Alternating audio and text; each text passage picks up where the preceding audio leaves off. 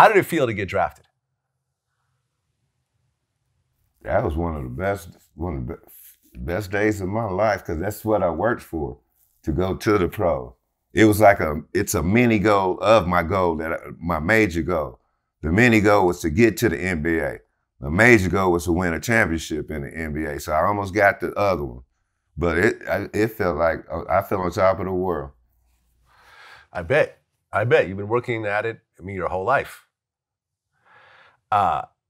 Being 46, the salary, the first year salary you got wasn't in the tens of millions. I'm sure it was somewhere along the minimum. It wasn't even hardly in the hundreds of thousands.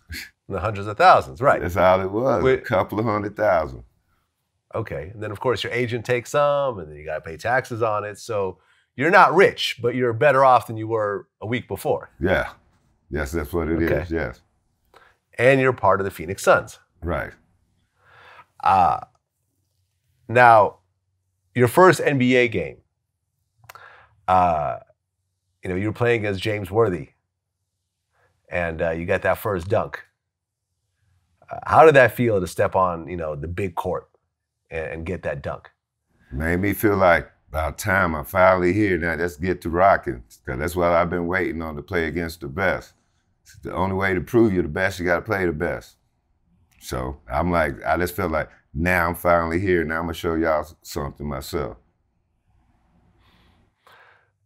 What were some of the highlights while you played that first season for yourself? On or off the court? Both. Well, off the court was the birth of my first biological son. That was the best part about it, because that was during All-Star break. That was one of the biggest points. And the other one is playing against Michael Jordan in the finals. Right. And that came a little bit later. So I want to kind of lead up to that. So you join the Phoenix Suns, and you're playing, and in your first few games, how are you doing? Are you doing your thing, or are you still kind of getting adjusted? Actually, I was in my own world, man. You'll understand why I mentioned it. I never really got hyped about it too much, because if a lot of people ever watched my games, my expression never changed, hardly.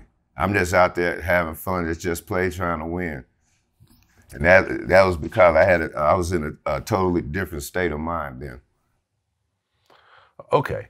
Well, you're starting to play, and here you are. You're part of this amazing team in the highest basketball league in the world.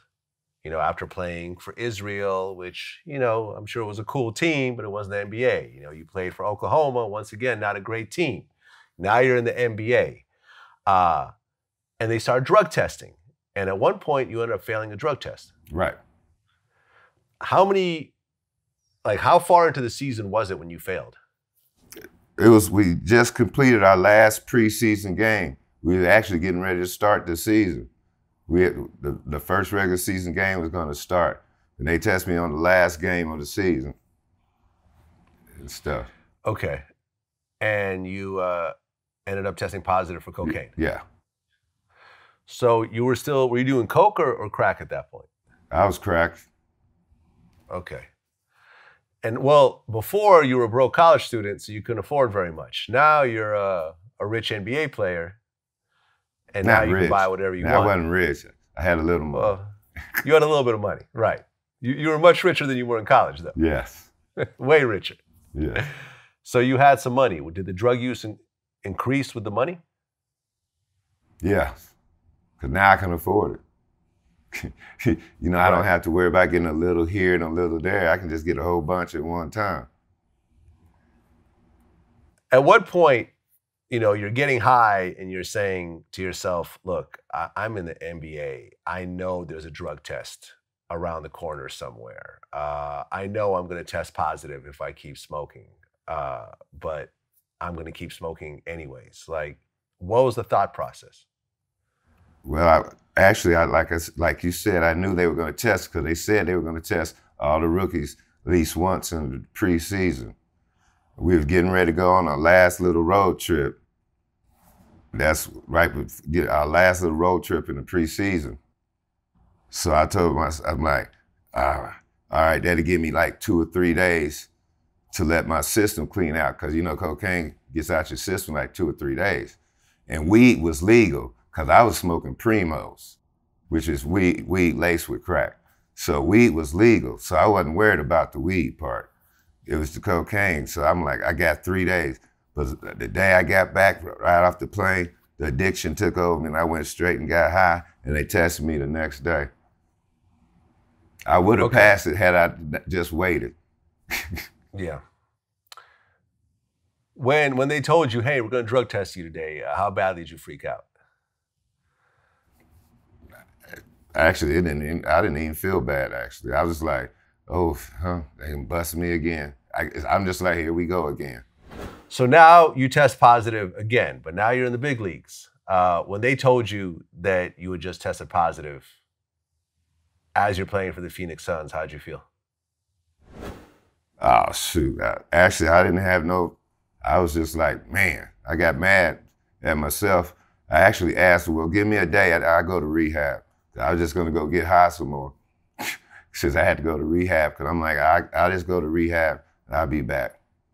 I do need to take care of that problem. Okay. And you got suspended for the rest of the season? Right. You went to rehab? Yeah. Yes, I did. This is your second time going to rehab in your life? Yeah, that would be my second time. Okay. After you finished rehab, did you feel like you were kicked or not really? I don't know. Nah.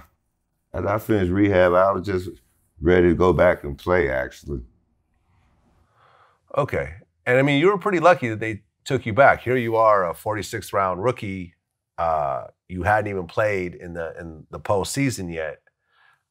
In the regular season, you get kicked out for, as they know, once again, testing positive. They could have just said, hey, we're done. But they ended up taking you back. That's because we went to that's because I was with John Lucas with the Miami Tropics. John Lucas had a basketball team with ex-NBA players that got suspended for drugs and alcohol. We play in the summer league, it's called the USBL. Well, the NBA summer leagues were about to go on. So they invited us, because we're ex-NBA players trying to get back in the NBA. So they invited our team up there, and I played on the team. Well, our first game against the Lakers, I had 50 points. Wow. In the second game, I had 46. And then I think my lowest game was like 36 points. And, we played, Danny Manning was there, Pooh Richardson there, Odom Polynice, they had some players. And then we won every game. So they kind of got mad. How you going to have a bunch of ex-drug addicts come to our summer league and win all the games? So they actually paid John Lucas extra money and put a team together with Pooh Richardson and Danny Manning. Had them like a little all-star team. I ended that game, I had 46 that game. Wow. And it was said. You were just killing it on the court. Yeah, my agent had told me that after the first 50-point game, Jerry West asked Jerry Colangelo what he was going to do with me. And Jerry Colangelo told him that, I'm keeping him. So if it wasn't for my basketball, I would have been gone. That's all that was. I was blessed to play the game.